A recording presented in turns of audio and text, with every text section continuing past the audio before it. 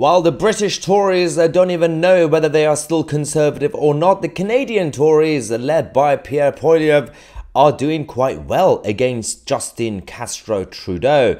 This latest video I'm going to show you, this was at a pro-Jewish rally in Canada, and Poilievre decided to show and teach Justin Trudeau and how to actually stand up for people who believe in life and freedom and those Jewish people who live in Canada.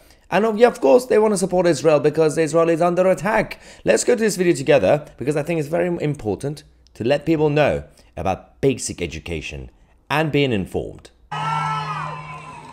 Shalom. Let my people go.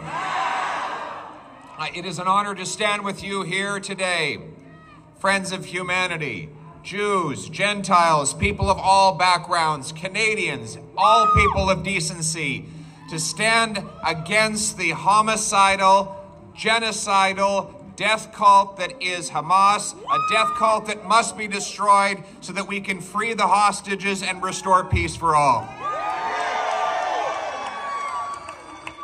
I'm joined by the great common sense conservative candidate Roman Baber, who is on the stage today. A proud Jew and a strong voice for his community and for all communities. 6 months ago, plus 1 day, on October 6th, what did we have? We had a ceasefire. What did we have? Hamas was governing in Gaza. Israel was not even in Gaza. Israel had withdrawn its population and its forces from the Gaza territory.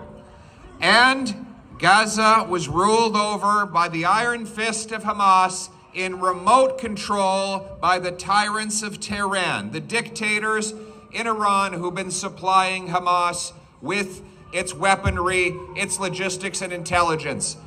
And Israel had kept its borders relatively soft so that Palestinians could even cross the border and work on the Israel side, bringing home a living for their family.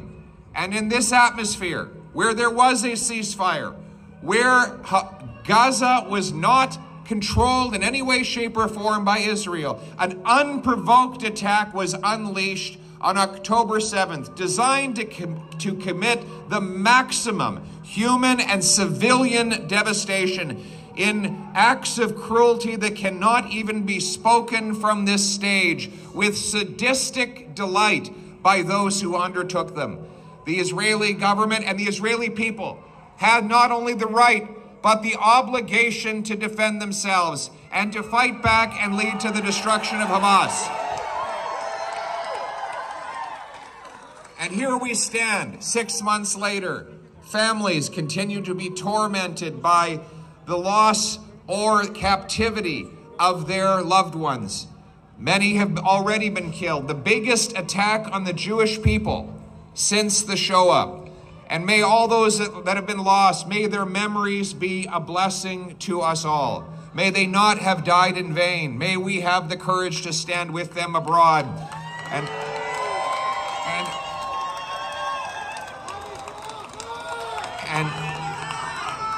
And may we also have the courage to stand up against the violence and extremism at home.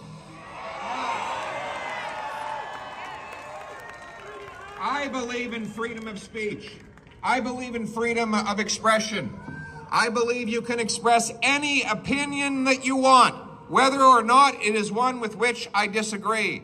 But that does not include the right to firebomb synagogues, to harass Jewish school children, to go outside of Jewish hospitals and terrify the patients coming in and out.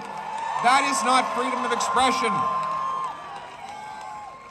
Nor does it include the right to finance, recruit, and organize for a terrorist group. We know that these uprisings, these anti-Semitic outbursts in Canada are not spontaneous.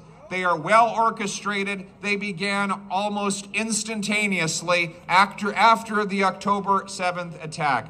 And we know that there are 700 IRGC terrorists in this country who are legally operating. This is the same terrorist group that murdered 55 Canadians by shooting down PS Flight 752. And yet, all these years later, they are legally operating. 700 of their agents are legally operating. Justin Trudeau, shame on you. Now, common sense conservatives will continue a relentless campaign to fully criminalize the IRGC and all the related terrorist organizations.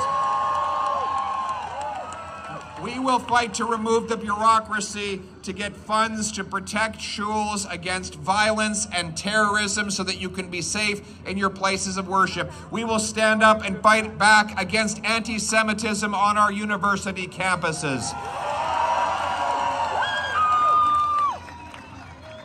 And we, on the global stage, we will always be a voice for peace. We do believe in the eventual creation of a Palestinian state living in peace next to a Jewish state.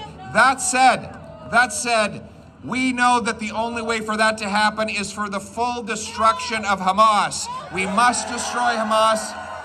We must return the hostages. And we know that the Jewish people, the Aboriginal people of Israel who have been on the land for thousands of years will be there thousands of years from now,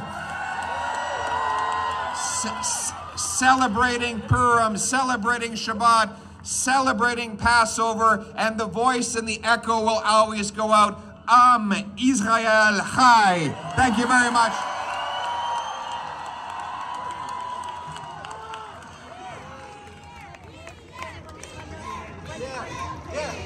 Yeah.